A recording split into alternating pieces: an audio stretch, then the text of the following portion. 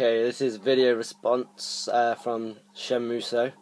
So yeah, I asked a question about how far retro games will rise in price and if they'll ever decline, and they asked for like opinions from other people about that. So my opinion is that it will be quite console dependent, possibly also title dependent.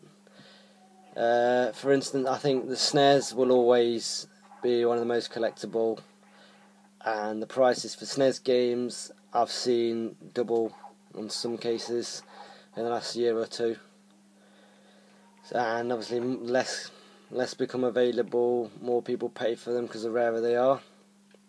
And I think PS1 games, however, seem to have declined a bit. I've seen Final Fantasy games like 7, for instance, especially. You know, it used to cost you 25-30 quid, and now you can get it for easily under 20. And that's not the case for all PS1 games, I guess. I think it's just the very, very rare ones, you know, like your Symphony of the Night and Tombi, Suikoden. Those kind of games, I think they're probably rising still. But the games that have been re-released on digital downloads, for instance, I think have dropped a bit, but who knows. And I think also people have clocked onto the fact that they can get a pretty penny for games that they got lying around in the loft, because I think a lot of people would have owned Final Fantasy 7 back in the day and not really realised it was worth anything. As you can tell by the amount of times you find it, you know, cheap charity shops and car boots, it's quite a common find, really. And I've never really gone any further back than SNES and PS1, so I not really got much opinion on Mega Drive stuff. I played Mega Drive games, never really bought any. It was just my dad's console he had, so I've not looked at any prices, never really picked any up because I don't see many about. I have no idea what's happening with the Mega Drive. Digital affecting retro, I can't see it affecting the prices too much, but I can't see it encouraging younger people to start collecting, because if you're downloading games and you're not getting anything physical, you're not going to see them stacking up on your shelf thinking, oh, that looks alright, I want to fill the shelf, I want to fill the bookcase. It's not really going to go that way, I don't think, if you can't actually own them. If they know nothing but digital, then they're not going to expect to have it. You know, they're not going to have grown up with the physicals, they're not going to want the physicals. For instance, for me, I've only really recently started collecting. Most of the games I collect really my biggest collection is 360 games. But now I've started collecting, it's mainly just horror games on PlayStation 2 mainly, PS1, Xbox, things like that, what I can get my hand on. So Resident Evil, Silent Hill to start with, getting them. And that's kind of based on having a few Xbox games, thinking this looks cool, you know, I want to get more. Hopefully physical copies still will be released, especially collector's editions, you know, with the artwork, books, the tins. Can't really beat a tin. I love tins. And sometimes you get your action figures, your playing cards, maps, all sorts. It's the kind of thing that I like. I mean, I've got the Alduin thing off Skyrim, the beautiful art book which is up here. Like, that really is why I want physical games.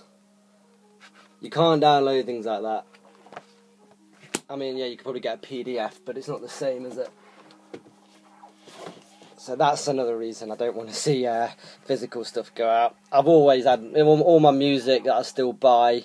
I know I've seen a few replies already. They're saying they don't buy music. I buy all my music.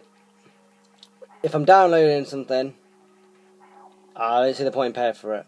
Really, I know a lot of people do, and I don't do any really illegal downloading, but I just wouldn't download something and pay for it, because I'd rather buy it and own it for the same price. I'd much rather have a vinyl or a CD, if they don't do the vinyl, than just friggin' data in my hard drive. But that's CDs and that's music. Where did we get to? The rarity of games is obviously always going to go up. They're not making these games anymore. If you want them, you're going to have to pay for them. You know, when all the collectors have got their own, they're going to be stuck in that collection. They're not going to be about as much. They're going to get rarer and rarer the older they get. And people will be prepared to pay that if they do really want them. So, in theory, that will make the prices rise. And it will also mean that sellers can exploit it, because if you can sell a game for £80, you're not going to sell it for £40 if you know someone's going to pay £80 for it, for example. And there's also, back to digital, if you're not a collector and you want to play a game, for instance, Sonic, you can get it on the Xbox Live Arcade for 400 Microsoft points, which is about £4. People are going to be doing that. You know, if they don't want to collect the games, rather than finding a Mega Drive, paying the postage for the Mega Drive, and then paying the postage on the Sonic game, because unless it's cartridge only, you know, the game itself is going to be £2 or £3 to post, because it won't go as a large letter. So, and then God knows how much you're going to be paying, about £30 including postage minimum before you can play Sonic. Whereas you can pay £4, download it there, before you've even had to go on your computer to look on eBay or Amazon or wherever. And again, Secret of Mana, for instance, I fancied playing that, and I got it on my iPad for, it was either £3 or £5. If I wanted a box copy of that, I'd be paying about £80. So, as I don't yet, until I'm loaded, collect SNES stuff, because I want it boxed, I don't want cartridges, I'm not going to be on the SNES stuff. I'm playing SNES games, you know, if I can find them cheap, I'll play them, or whatever. Or if I can get other means, like release the iOS stuff, I'll play them. Otherwise, not yet. I'll wait till I got more money for those. And where did I get to? I was saying, with the sellers exploiting, I think the prices, if someone's willing to pay it, providing there's two people and they both really want it, there's no limit to how much they'd pay. Like I saw it was probably just before Christmas, it was a Nintendo sealed A Link to the Past, went for £1,001, just because it's got a seal on it basically, and no end of bids, and it was, I'm sure it was £1,001 for that. Whereas, you know, for the with the map normal version, well, same version, but without the seal on it, you'd be paying less than 100 probably. And, you know, as time goes on, the games aren't going to be there. People are going to be a bit more like, oh, what if it goes, what if it goes? They're going to be like, could be months, maybe even years before another listing's on. They really want it, they'll pay whatever they've got. You know, they might have limits, but I don't think there's going to be much in the way of them if they do really want that. So, to conclude the question and my answer, I think they will rise, but during the digital age, they may peak.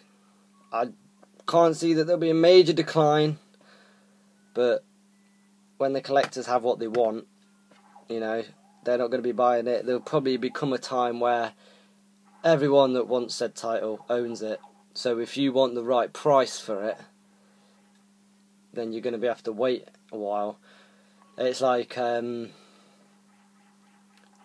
if everyone that's got it's a collector, when they're selling it, they're going to be selling it as a collector. So unless there's a collector that's not got it, you know, there's just not going to be many in circulation come 10 years.